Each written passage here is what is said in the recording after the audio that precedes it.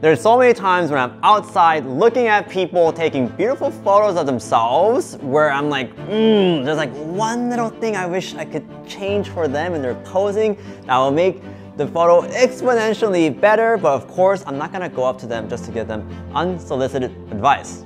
But the great thing is, you clicked on this video, so let me give you solicited advice that would change your posing and your photo game. 7 things that I see people do all the time that they shouldn't be doing. Let's get into it. But before we do that, who am I? Because you don't want to be just taking random advice from a random stranger on the interwebs. My name is David Suh, and what is my credentials? First of all, I pop off. I'm popping off on TikTok and Instagram. So I don't know what y'all doing here on YouTube. Come on, I be doing good stuff out there. But besides that, I'm also a professional photographer for over a decade. Here's my website if you want to check out my work and my services. If you want to book me, go ahead, king and queen. But today I'm here to give you free, solicited, incredible advice. So let's get into it. So the number one thing that I see happening way too often when it comes to sabotaging your own photo game is people doing these canned poses. And I know you know what I'm talking about. What else is there? Right? And listen, there's nothing wrong with canned poses. It's comfortable, it's easy to do, but if you're operating within that mindset, there are many things that's limiting you and boxing you in. The way I like to think about posing isn't to have these canned poses to act a certain way in a behavior in front of the camera. Instead, my definition of posing is body language. It's how do we communicate with our body. Imagine you're on a date, okay? And if you operate in the previous mindset where you have limited ways of moving your bodies, and let's say you have 2 ways of moving your bodies from, imagine you're gonna do that once, and then do this once, and then you have to call it a night because you're done, you're out. No, we're always free to move. How I move my hands like this to present to you an idea is all part of our body language. And you realize what's the beauty of this?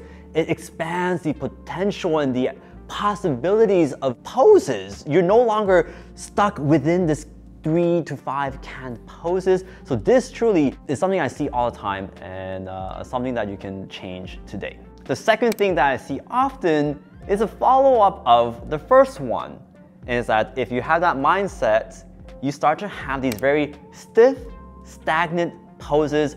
Like I demonstrated earlier again, you hit the pose, right?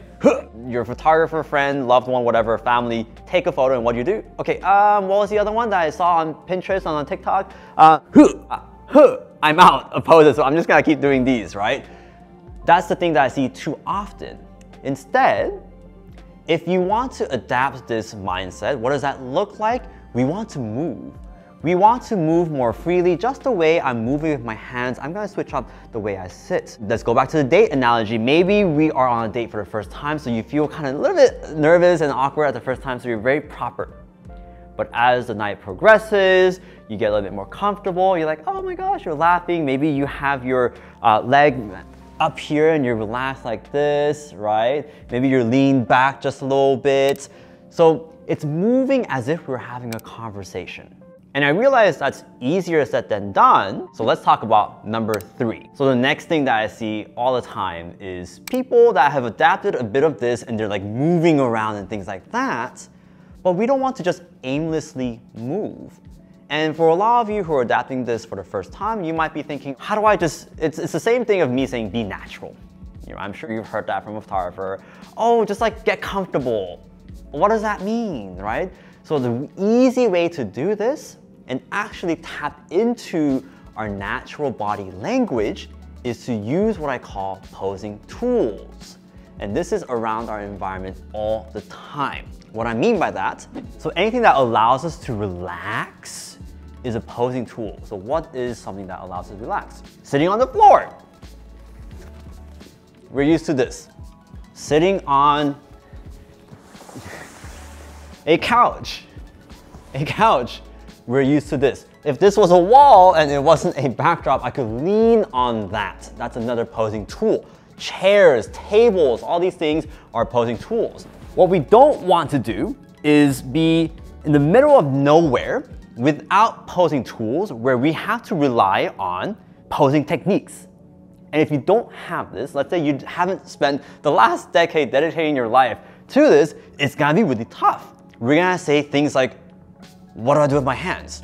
I'm sure you've caught yourself saying that often. We don't know what to do with our hands. It's unnatural being in front of a camera. However, again, if you're on a chair, on a couch, whatever, you can just plop down. You know how to get your body to relax, and the immediate goal here, the first goal ever in taking any photos, is to check on how do you feel. Can you get yourself to a place of feeling comfortable? And listen, this will get you so much further than you memorizing in your head, oh my gosh, what was that TikTok video about how to pose on a couch just like this? And then you think, it was this angle over here. Oh, here it is. No, just think about how your body relates to this posing tool that we have experienced many times in our life. The fourth most common mistake I see people making is getting into using that posing tool, let's say like leaning, but then being too stiff with it and not sizzling. So let me demonstrate real quick over here. There are times where people still, oh yeah, like let me use that posing tool. But then they go, and then they're just really stiff. They're not shifting their weights and things like that. The weight is very important. So this is the wrong way to do it. Well, if you want to be really regal, then let's be really regal. But we don't want to end up in this middle area where we're like, here. I also express awkwardness because this doesn't feel natural to me. To me, again, like I said, in the third point is to get comfortable, and I do that by sizzling into the posing tool, right? How can we do that in a situation like this? Let's say if I'm leaning, I'm not just gonna be up here, I'm going to shift my weight into this shoulder. Now let's say it's something else. Let's say it's something like this, and I'm here. Versus, maybe I could relax in. Maybe I can relax into here. Versus just, right? Relax in, sizzle in, and learn to just like slay. Now the fifth most common mistake I see is people simply not knowing about the techniques of posing. So here we can really start getting to technicals. This is not for everybody. If you don't want to learn about the techniques and everything and practice what I just gave you, you will be way better off than where you started. But if you're really intrigued about learning about posing, here it is. People don't know about the 7 posing points. Let's get into it. So we all have 7 posing points, and the idea is if you change one of those 7 posing points, you get a new pose, right? So I like to start from bottom up. What do we have? We have posing point number 1, ankles, knees, hip, shoulder, elbow, wrists, and our neck. How do we utilize all these different things? Starting from the bottom up again. What does it look like to change the ankle posing point? Simply just moving my foot. Crossover, crossover back, wide stance. We can go for little stance. We can rotate. We can go like this, right? So let's say I went into a wide stance. What can we do with our second posing point, our knees? We can boop. We can go boop. We can also, if we had it closer and like this, I can raise the ankle and the knee and start moving that knee to the side. Now, what does that do for us? Let's say I want to create some shapes with my body, because right now we're all lines. But let's say I brought it up like this and move that knee. Do you see it? We're creating that little subtle S curve. Now let's just stick with this example. Let's say our goal is to create more soft feminine curves. We went from ankles to knees, now to hip. We can push that hip out. We've successfully shifted our weight onto this side, and we created some curves starting from down there, and now it's going to here. We went from a stick of gum to an avocado. Wow. Right? And then now, ankle, knees, hips, then to shoulder. We can stay very upright here as well. Now we get to mix elements of femininity and masculinity. We can be really powerful up here as well. We can also lean into a softer S-curve on top here as well by shifting our shoulder closer to this hip point, like so. This is the difference from here to here. My energy shifts. Now, what can we do with our elbows? We can go up here. We can go to the side, come up, come here. Our wrists, we can go up, go for a collarbone touch. We can go for a jacket fix. And then lastly, cherry on top. We can move our neck around. And all of that together is what creates a pose in general. The sixth most common mistake I see people making when taking photos and creating poses is thinking that they have to switch up their entire body and the whole concept to make an entire new pose. Now, this is piggybacking off what I said previously about the 7 posing points. You don't have to change too many things. In fact, all you have to think about is changing 3 points. Let me demonstrate. Now, this is really where, remember how I said earlier on when I was talking about the whole using your posing tools and environment to make it easier for you? When you learn this, again, we're getting really technical now. When you learn this, you should be able to create poses on the spot instead of memorizing canned poses. You see how everything is tied together? Yes! So let's pop off on YouTube too, right? Okay, here we go. We talked about the 7 posing points. And I did say if you switch one of those points, it's a new pose. However, when we're getting started, we're not just gonna go boop, right? That's not a complete pose to me just yet. So when we're getting started, I want you to think about changing at least 3 of the 7 posing points. What do I mean by that? Let's try this out. 1, the hip. 2, and then, see, it's thinking. There's no right or wrong answers. Maybe 3. Now that is a lot more complete of a starting pose than if I were to have just done 1 or 2. Now, from here, we apply these 7 posing points and we say, okay, what else can we change? These shoulders, the neck, the look, the arms here, arm here, arm here. We can move this to here. We can rotate even more. We can drop this, right? I'm noticing again, I'm changing one thing at a time. And how many, did you count how many poses I did there? Let's see how many poses I did. Great job. Okay, so that's how you get started with a pose. Just think about changing at least 3 posing points and then start changing 1 at a time, and then you will never run out of a pose again. The last and final thing that I see way too many times happening is people posing but not having the best expression. Now, me making a guide on expressions is very tough.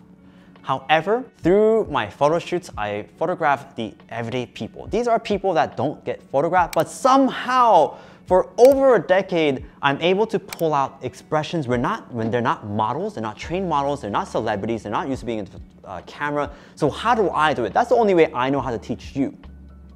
And that is applying everything that we just learned. And what we do with all of that, we make it relevant to us, and we see how we feel. We connect to our body, we connect to the language that we're speaking. And once you do that, you start feeling things. You start feeling emotions. And when you start feeling emotions, you start to express. When you start letting yourself be vulnerable and open, you start expressing. What I'm not trying to do is, oh yeah, like flex this muscle right here and go like this and relax here. That is not me. I wish I knew how to make a how-to guide on it, how to express. At the moment, this is just how I know how to bring it out of any single person that I photograph. And that is by creating this space where they feel good in their body, and then they can naturally express how we naturally express. Because again, we've been doing this. We've been communicating with our body our entire lives, right? So let's demonstrate this too. What's something that many people have a hard time expressing is feeling sexy, connecting with our sexual side, our sensual side, right? How do we express that? I have one too many times seen uneducated photographers who tell their models, be sexy. Yes, be sexy. I hate that. I hate that. And I always hear it from male photographers too. No. So imagine I was told that and I was just like this, feeling really awkward, and a photographer told me to just be sexy and feel sexy. What the hell does that mean? I'm over here being like this.